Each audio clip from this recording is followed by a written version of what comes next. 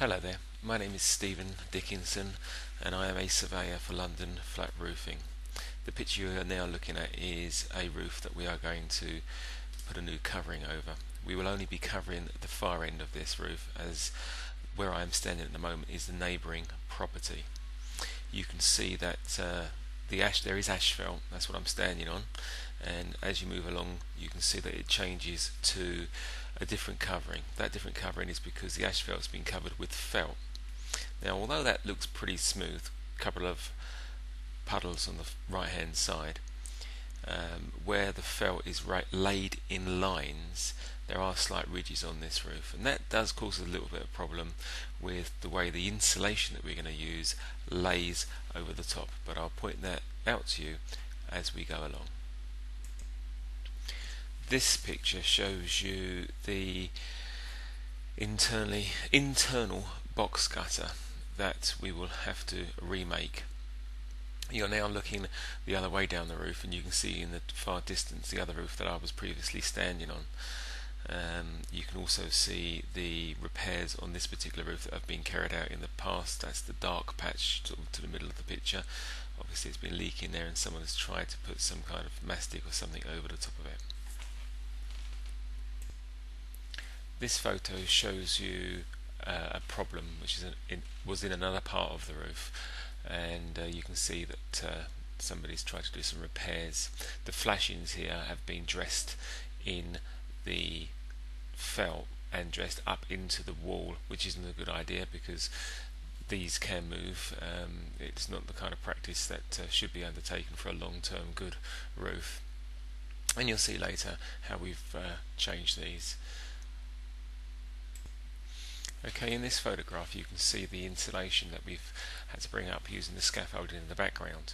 We've stored it all in the corner because of the fact that overnight that we don't want the wind to grab it and throw it off. Insulation is quite light, and it's quite a possibility that can happen. So you can see in this photograph that we've covered it in a big tarpaulin that keeps the rain off of it to keep it dry for the following day. Also we've put all the heavy objects and the big rolls of the EPDM around the edges to keep the tarpaulin on it for the evening. This is the following morning. We've had to wait for the roof to dry out before we could start work, and once the roof was dry we've put adhesive down. You can just see this in the background, sort of a yellowy colour, and just in the foreground just where it laps past the new insulation bats just as we start to lay them down.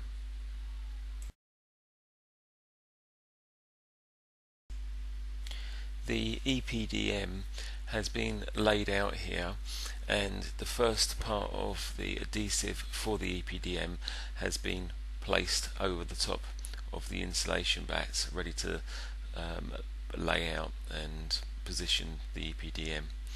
You can see in the foreground that the end of the insulation bats have got a timber finish to them. This is because the insulation bats are soft, and you need to have a good edge so that they don't break away. You can also just see the adhesive oozing out underneath the insulation bats. Now you can see that we've got the first roll of EPDM out and it's gone down quite well.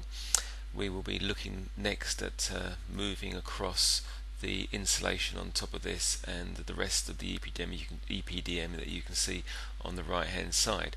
This will enable us to put the rest of the insulation down on the right hand side of the roof, and we'll be pretty organised from there on, and things will be moving quite quickly.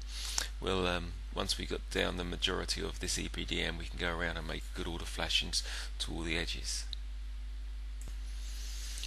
Now the insulation has been moved across, and we're preparing this side ready for laying this side for insulation, and things from here on move quite quickly.